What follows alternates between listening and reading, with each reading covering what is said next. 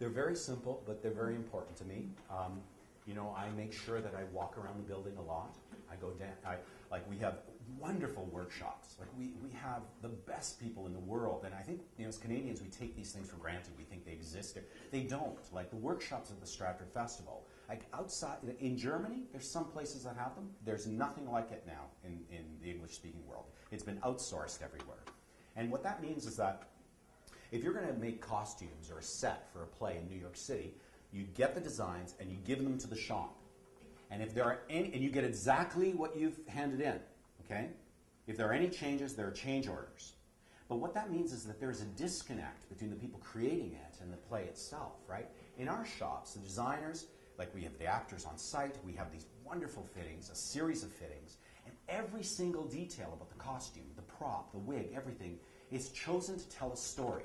The shape of the costume, the color of the fabric, how it's been dyed. We have people who destroy the costumes, right? Spend a lot of money making them, and then we make them look lived in. We have people who paint the costumes.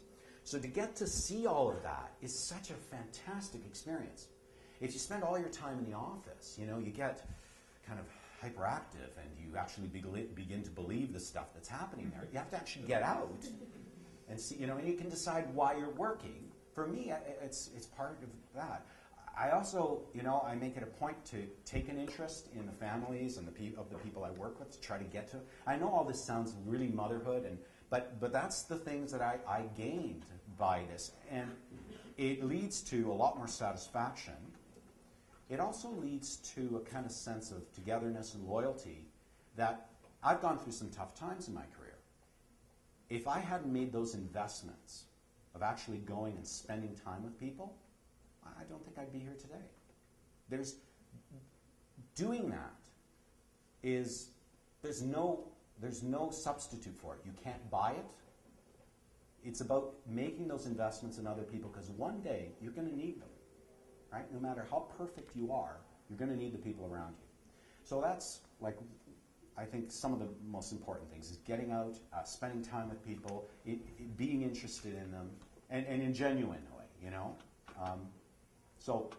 And that's one of the reasons why I stopped acting, and I've taken much more interest in directing plays, and I find the process of directing a play is probably a great school for management, because when you're directing a play with a group of people, okay, what's critically important for the director is to articulate what it's going to look like, what you find of interest, what's beautiful about it, what it's going to feel like, to create an exciting vision for them, and then to step back and invite them to make a contribution.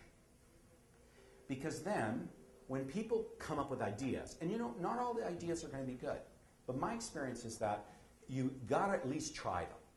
And if it doesn't work out, the very first person to say, you know what, that didn't work, is the person who offered the idea, right? But if the idea works, first of all, you look like a genius, even though it wasn't yours. But more importantly, the person who contributed the idea has now an investment, right? They've got some skin in the game. It's actually theirs. They own it. Whereas if you tell people exactly what to do and make sure you're horrible to them if they don't, and believe me, I've been directed that way before, there's no investment. People actually get quite invested in making sure the thing screws up because they feel resentful, right? If you allow them to bring their creativity forward, to make a contribution, to make it better, it's theirs. Nothing can replace that, right?